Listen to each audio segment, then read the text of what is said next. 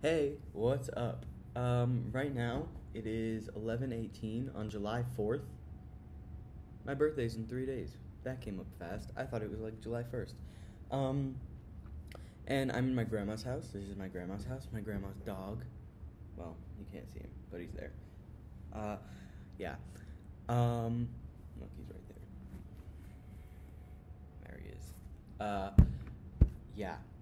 Um, I just wanted to talk about the realities of traveling because it's great, but it's definitely not what I expected. Yeah, from like watching all these YouTube videos and stuff. So I just want to talk about it. Also, I went in my grandma's backyard just now and I found a lemon. She has a lemon tree, which I did not know about, which is very cool. Um, yeah, so the realities of traveling, dude. So basically, I'm gonna talk about how it was for me. But the first week was fucking amazing. It was amazing. It was really good, or at least I remembered. Like, no, it was amazing.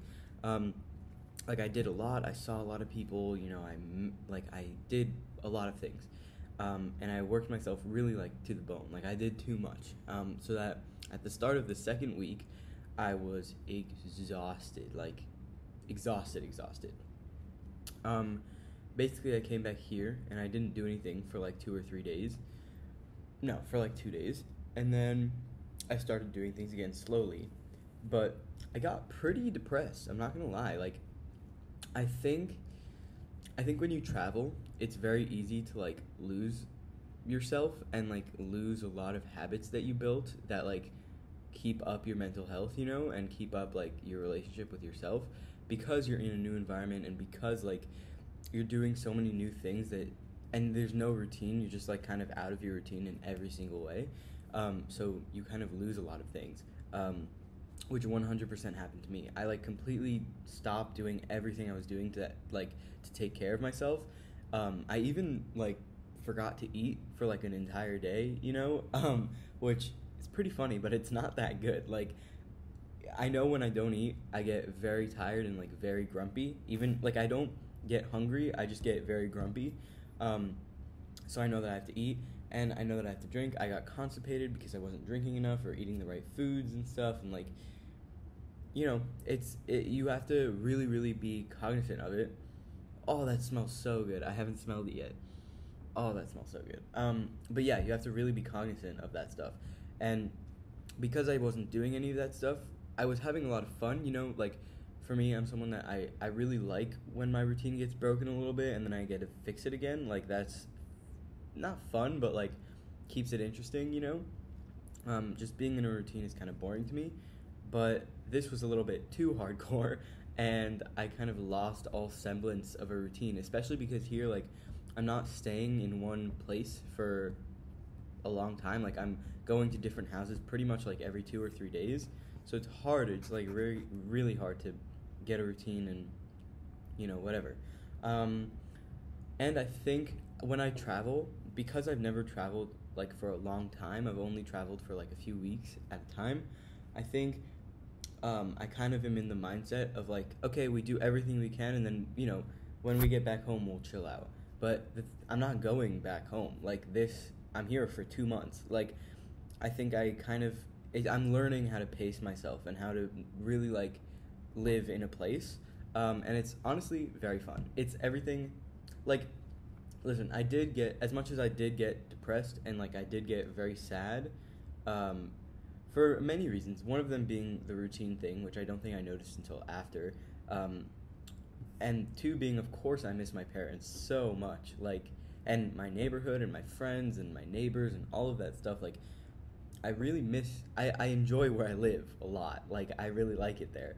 Um, so to leave that when everything was so good, like so good. I had friends. I had a dog walking thing. Like I don't know, a lot of things that were really working for me.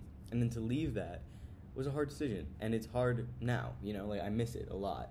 Um, but at the end of the day, I know it's something that I had to do, and I'm proud that I did it. I'm happy that I did it. Like I'm having a great time here, but it was hard to do.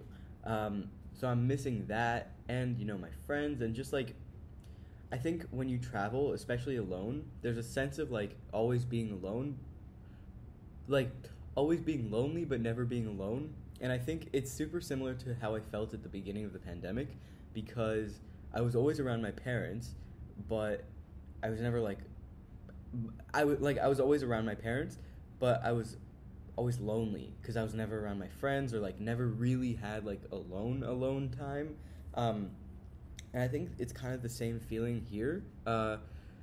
This is the first time I'm like alone. Like my grandma and my uncle went to a funeral, which is sad, but like, um, this is the first time I'm like alone in a house in over a year, honestly, because of the pandemic. But like, yeah, I don't know.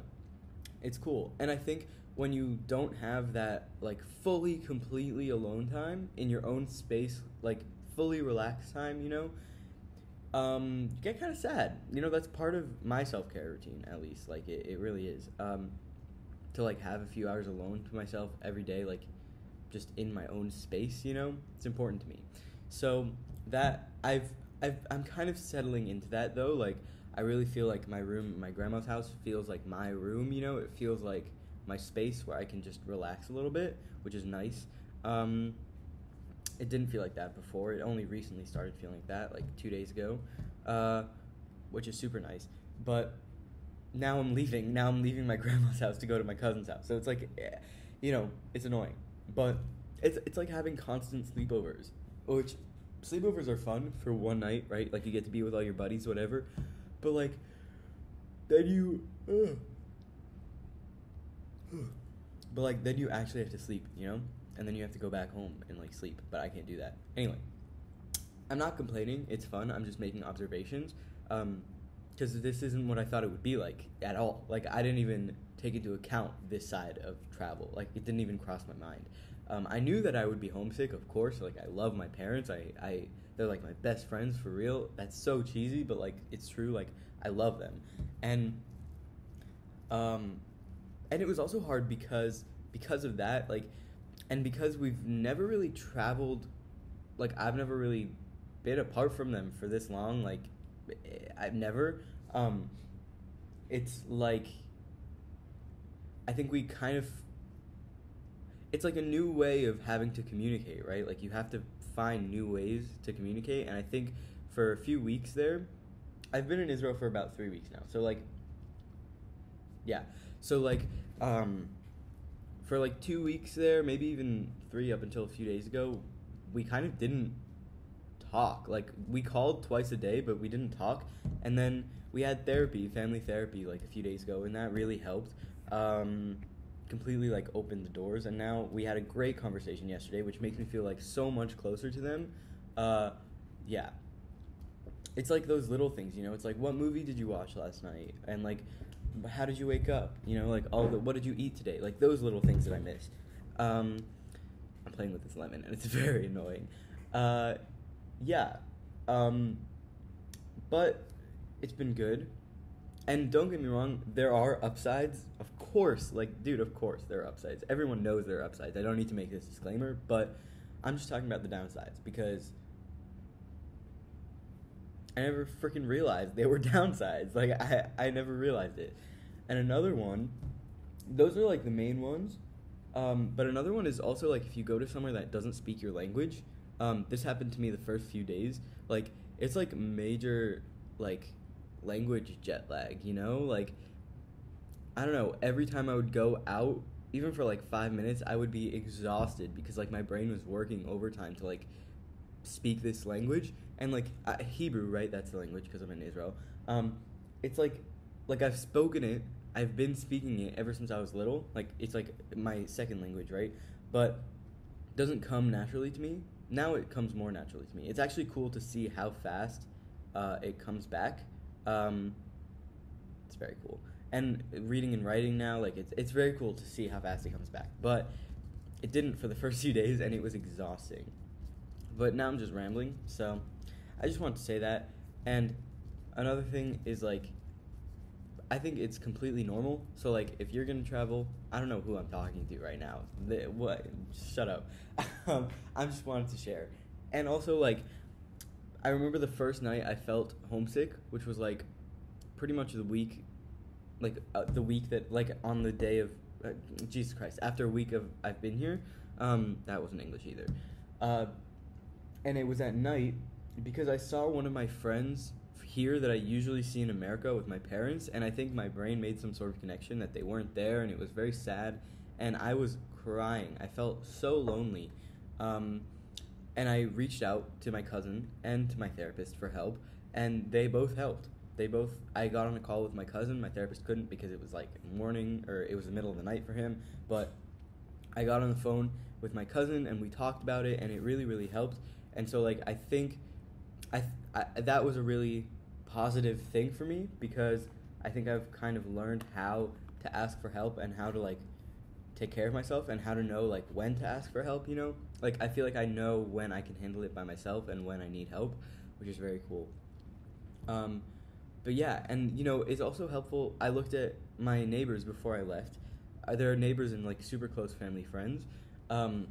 They gave me an envelope full of like pictures of us from like our, just pictures of them and pictures of me and them and pictures of me and my family and stuff like that. And I was looking at those and I was sobbing. It was like a scene from a movie. It was actually kind of funny, but I was very, very sad because like, dude, I miss them. And then I texted them, but it was also the middle of the night for them. So then, you know, they didn't text back until until the next day, but whatever. Yeah. And like, I think that's all I wanted to say. Just that like, oh, and also I think happens for me a lot. I'm like a super serious person. Like, I have to consciously make an effort to not take things so seriously, which I think there's a lot of people. I don't think it's just me, but and my parents are usually the people that like balance me out, you know? Like my mom doesn't take things so seriously, and we like laugh a lot together, and my dad like knows which things to take seriously, you know? So they kind of like balance me out. And because I'm not with them, I found myself like, I can feel when I take things so seriously. Like it feels like my eyes can't open fully, and like my head just gets very heavy, like my brain, and like very foggy. So like I felt like that pretty much the whole first like 2 weeks. And then I told my mom that I forgot to eat for a day, and she was like laughing, like dying laughing, and I was like, "Oh yeah, that's pretty funny. Like that's pretty funny, you know?" And I think that really helps, like having people that you tell little weird things to, you know, that like make them laugh and then make you laugh, and you don't have to take it so seriously. It's just life, you know? Yeah. So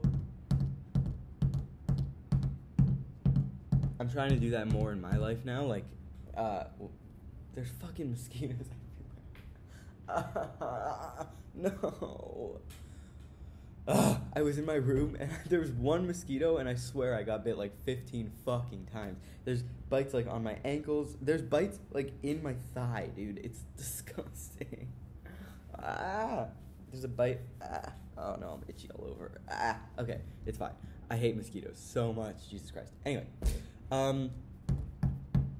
yeah, I think that's all I have to say, but maybe I'll update it. This is kind of not an organized, scheduled video, but I think it's important to talk about because all the travel YouTubers that I talk about never really talk about that, or all the travel YouTubers that I follow never really talk about that. So, yeah.